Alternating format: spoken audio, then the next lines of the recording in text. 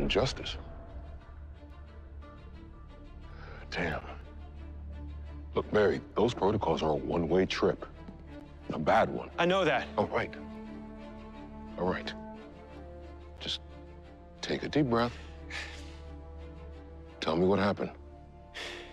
In the last 24 hours, I've lost my job, my home base. I've started having blackouts.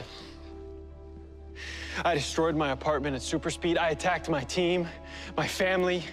Jefferson, I attacked innocent people, dozens of them, and I don't remember doing it. I'm out of control. Easy.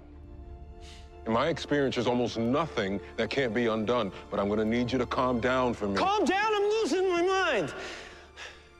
Look, you know the contingency plan. The injustice protocols were put into place for a reason, to protect the world when one of us goes rogue. It's happening, Jefferson. You have to take away my powers.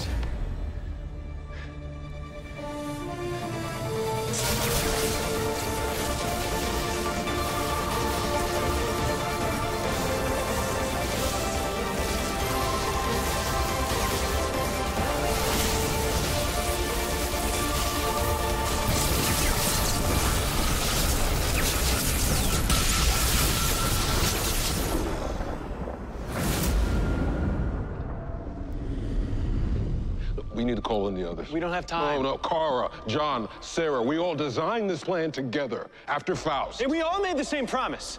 If anyone ever lost control, a designated teammate would step in. For me, that's you. And I don't carry that weight lightly. What if this is all temporary? What if your mind starts healing? It's not gonna heal, it's only gonna get worse. So how can you say that for sure?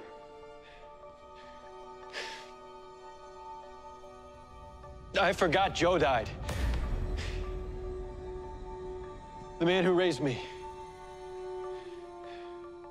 He passed away 6 months ago, and I can't remember it at all.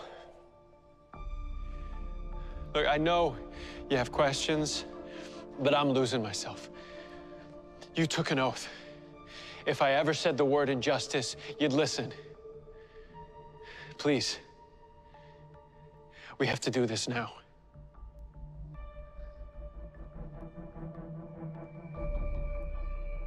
My father had a saying, one that I even teach my students today.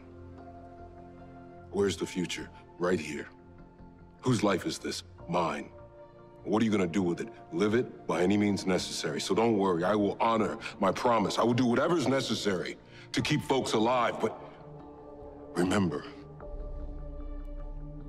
when we take away your powers, they are gone. Permanently.